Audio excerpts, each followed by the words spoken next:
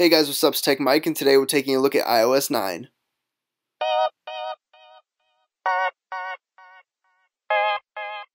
So starting off right in settings, we're now able to do a search for anything we need to find. Simply click on the top of the button and you're always able to search whatever you need. For example, I'm looking for my Instagram app. That way I can always configure what settings I want to be able to use. So from here we're going to scroll down and find the new setting battery. This is new in iOS 9 and it basically gives you the ability to use less of your battery. Once enabled, less battery refreshing is done and also a new yellow light is done on your battery. A new feature as well included is the new keyboard. So this basically gives you upper and lowercase letters visible to you on the screen.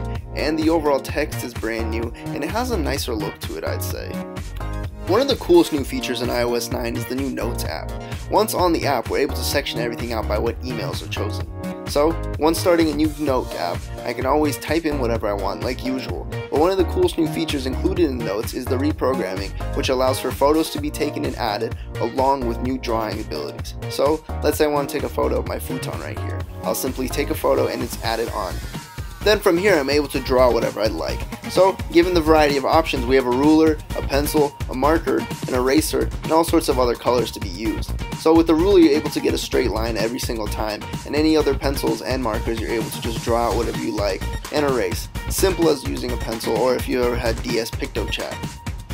The next thing I'd like to do is explain photos.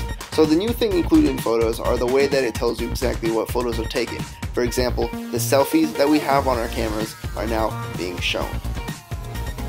So once clicking on a photo, you get a whole view of all the photos in that album. That way you're able to scroll through them quick and easily without having to swipe through every single photo.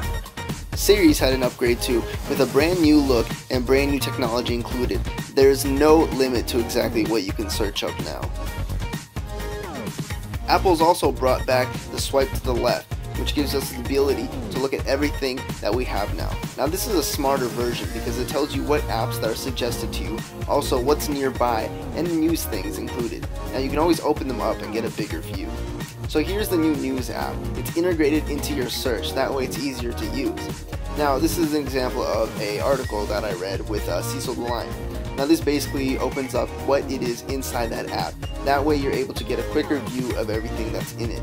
Now for people that use maps the most, Apple has added a brand new way to get integrated in what's around you. This way, everything is available to you right away for whatever you want, including food, movies, gas stations, anything. So for example here, I possibly want to find a coffee shop near me.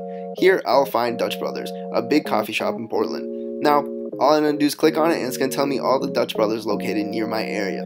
Something is simple and effective. It also gives me the reviews and what types of things are nearby.